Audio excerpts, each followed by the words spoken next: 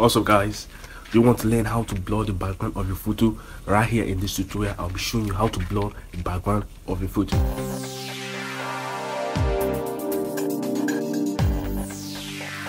Alright, so the first thing is that we'll be using this app called Peachy.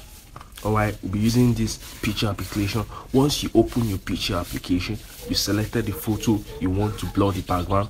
Then all you need to do is go down to the tools down below. You're going to see the background blur.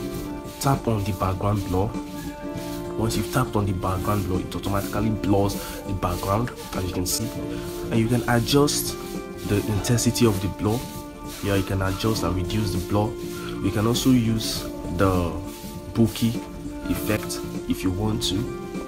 That is how to blur the background of your photo with just using the Peachy application. If you enjoyed this video, thanks for watching. See you in my next video.